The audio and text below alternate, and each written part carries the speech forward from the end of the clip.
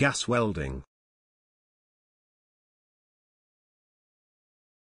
It is done by burning of fuel gases with the help of oxygen, which forms a concentrated flame of high temperature. This flame directly strikes the weld area and melts the weld surface and filler material.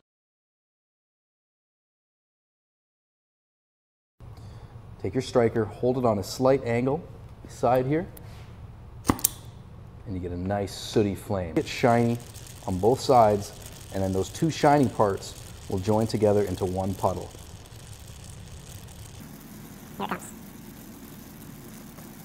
Back and forth, let them join, there we go. There we have now a little puddle. I'm going to do the same thing to the other side. I've dropped the exposure on the equipment used for gas welding. Welding torch. Both the fuel gas and oxygen at suitable pressure fed through hoses to the welding torch. There are valves for each gas which control the flow of gases inside the torch. Both gases mixed there and form a flammable mixture. These gases ignite to burn at the nozzle.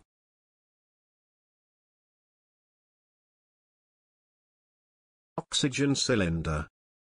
For proper burning of fuel, appropriate amount of oxygen required.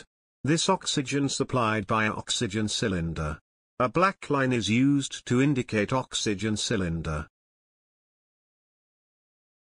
Fuel gas cylinder.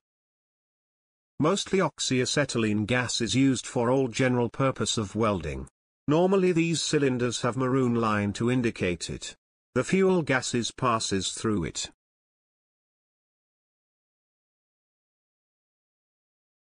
Pressure regulator. Both oxygen and fuel gases are filled in cylinder at high pressure. These gases cannot use at this high pressure for welding work, so a pressure regulator is used between flow. Application. It is used to join thin metal plates. It can use to join both ferrous and non-ferrous metals. Gas welding mostly used in fabrication of sheet metal. It is widely used in automobile and aircraft industries. Advantages. It is easy to operate and does not require high-skill operator. Equipments are more portable than other type of welding. It can also be used as gas cutting. For detail, please visit my YouTube channel and please subscribe. For detail, please visit my YouTube channel and please subscribe.